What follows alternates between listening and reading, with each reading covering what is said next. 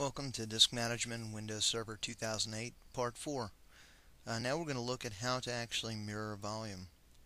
We'll first start by creating a volume, and we'll make it 250 meg, and we'll format it.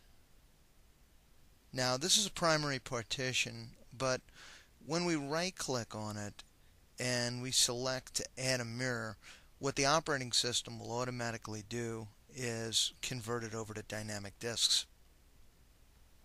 And that's what it's doing right now. You'll notice that both of them just went to dynamic and they're resyncing. Now, from time to time, when you do like software upgrades, what you might want to do is actually break the mirror. Breaking the mirror actually gives you two identical, as you can see it created an F drive from the E drive, but two identical drives or volumes. I'm going to go ahead and delete one of them, and then I'm going to add the mirror back. And I'll just say add mirror, and again it'll go from basic to dynamic and resync its contents over. So breaking a disk is pretty handy when you want to upgrade something but have a fallback copy near the line right on line. So let's see the same thing with the CLI. We'll list the disks, we'll select the disk, we'll convert the operating system first to dynamic, and then we'll create a simple volume, again, of 250 meg.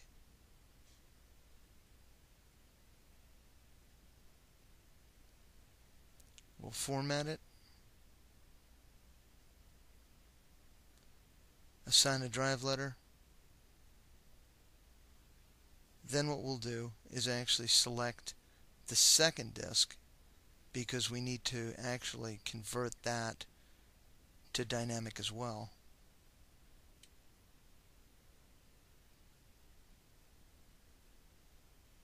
Let's list the volumes, select the volume that we want to add a drive to, and we'll simply put in add disk,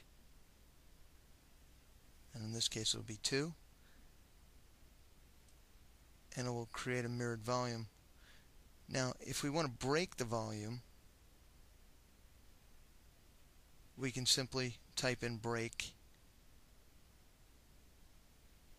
and then the disk that we want to break it off on, which is disk 2.